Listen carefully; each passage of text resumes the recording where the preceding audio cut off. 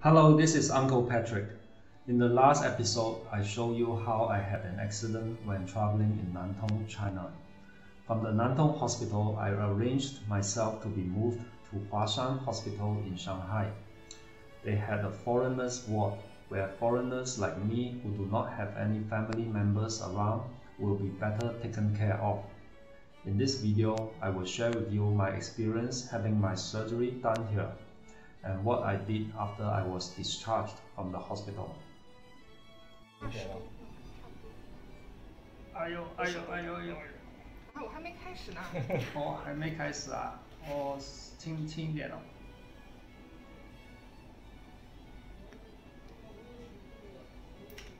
还好，跟打疫苗差不多。就是打很多。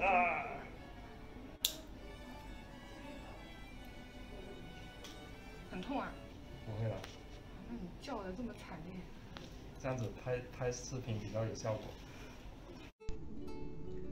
This hospital is one of the best in Shanghai. I got a single room ward.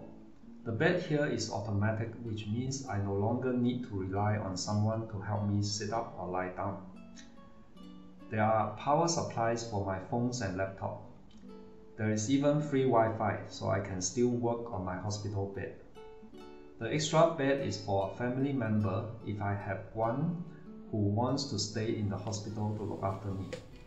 Since I don't have any, the hospital arranged for 2 retired nurses on 12-hour shifts to take care of me round the clock. 还有肉松。哦，好。一个牛奶。牛奶。Meals are included and there is no choice. I just have to take whatever they serve me. According to the hospital, the food menu is decided by a nutritionist according to my condition and needs.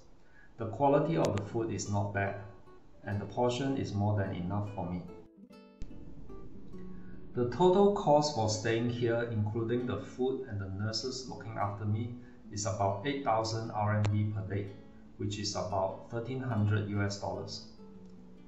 The nurse is drawing blood from me for the various tests required prior to the operation. Besides the X-ray that I had done in Nantong Hospital, I also need MRI scan to get detailed images on my knee.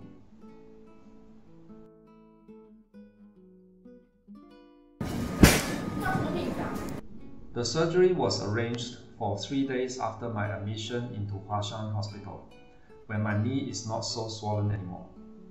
I couldn't bring my phone into the operation theater, but this is roughly how it looks like.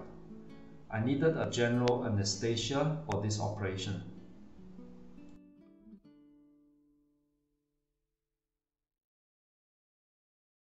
This is the state I'm in when I wake up after the operation.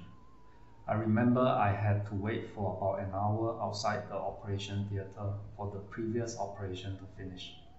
I was pushed inside at around lunchtime. Looks like the operation theaters are arranged back to back with different teams of doctors and nurses rotating for each operation. They attached something like a squeeze bottle with negative pressure attached to a tube that is inserted into my wound to suck out the fluid inside. The doctor told me that they can only remove it when no more fluid is coming out. The next 3 days are the most miserable period as I couldn't move and my knee was in pain from time to time. They gave me several different types of medication, including painkiller by drip. The doctor shows me X-ray pictures of my patella post-surgery. Looks like they managed to tie it back pretty nicely. The operation was successful. 3 days after operation, they are ready to remove the fluid bottle and change my bandage. The operation cost, including the materials used, is about 10,000 RMB. I think this is quite reasonable for a foreigner without government subsidy. The doctor gave me 2 months of medical leave from work. This is the first time I see the wound. It's about 6 inches long. At this point, I'm feeling much better and can start to work already. I have to inform my colleagues and customers about my injury and make alternative arrangements for someone to take over my work. Only one friend in Shanghai managed to visit me before they tightened the hospital visit control due to new wave of Delta outbreak at that time. YouTube becomes my main source of entertainment during this time. I have some fruits sent by my friends as snacks. The back of my thigh is severely bruised from the internal bleeding due to the operation. I need to stay in the hospital for another week before I can be discharged. 还有水肿，你就是小腿部轻轻往上走，走到腘窝处，这个在这舌停，会流。然后这个大腿部轻轻的往上走，走到腹股沟。During this period, one of the physio doctors comes to do physiotherapy for me once a day. She first massages my thigh to get rid of the bruise. This is the result after 1 week. The bruise on the upper part of my thigh is now cleared. Then she uses a portable electrotherapy device to help me exercise my thigh muscles. The orthopedic doctors come every day, 2 as a team, to check on my wound and recovery progress. The 2 doctors in charge of the ward also come to visit me a couple of times a day to ask me if I need any help or have any discomfort.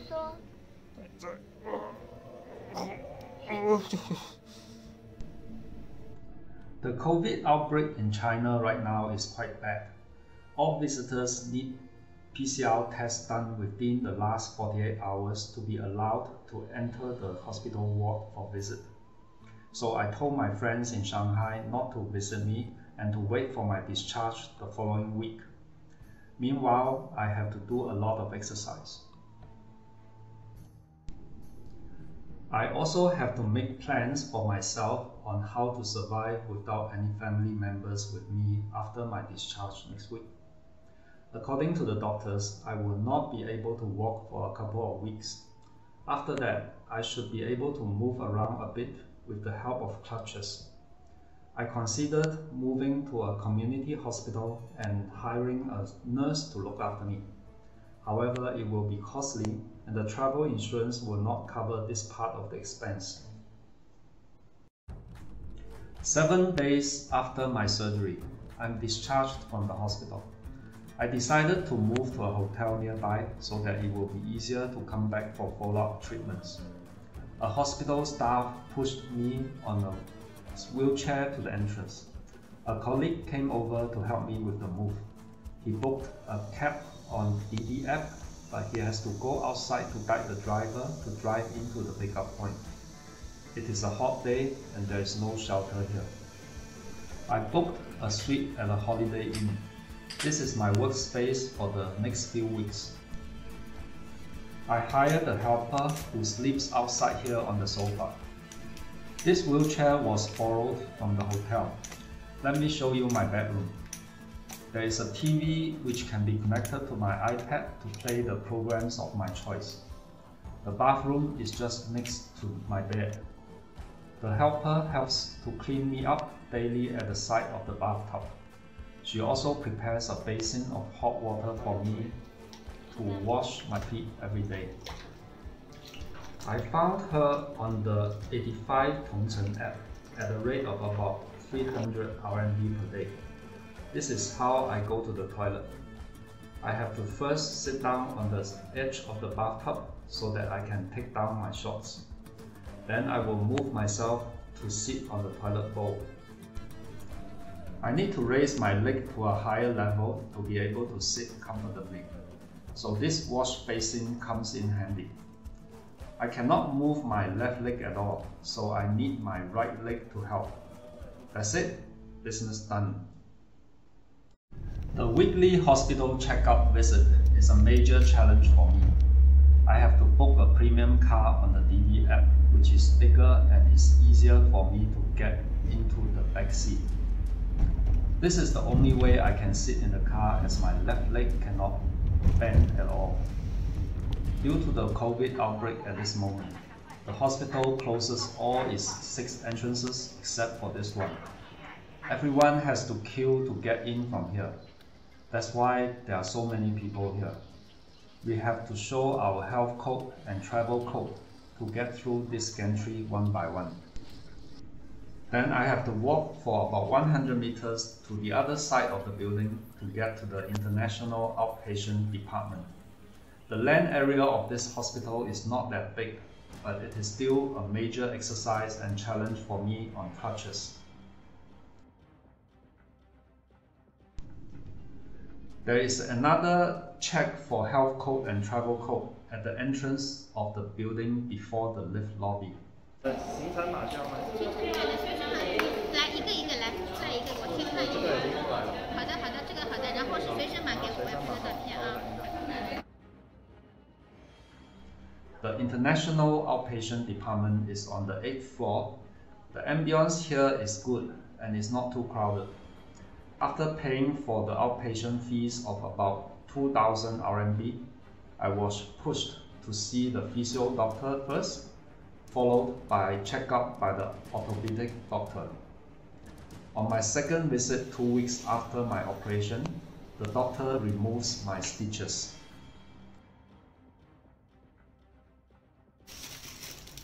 现在脚感觉还可以啊。所以当时跟你说的是少走路嘛，对吧？然后你反正再过1个月拍个片子吧，哪怕当地拍也可以。If you like my video and find it educational, please hit the like button and subscribe to my channel.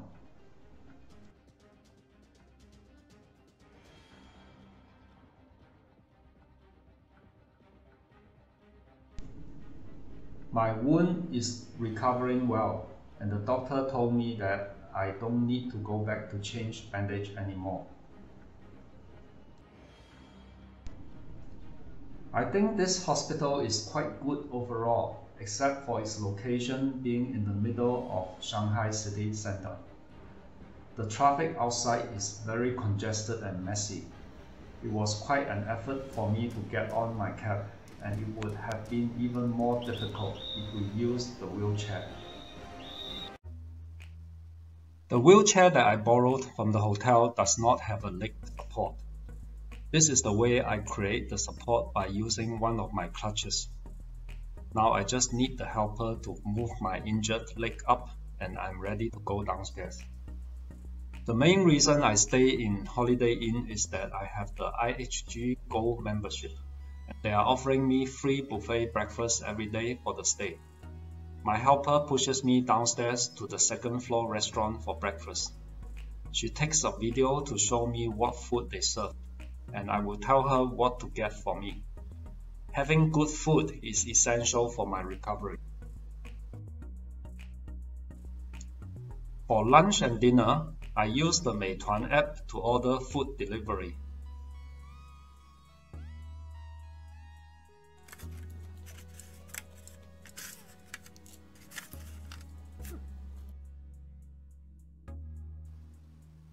On one of the days, I got so tired of staying in the room that I asked the helper to take me out for dinner.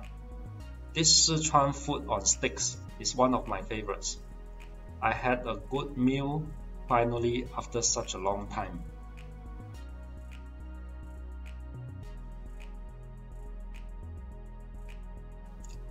Thank you for staying with me till the end. In the next episode, I will show you what I do for physiotherapy exercise and my journey back home. See you in my next video.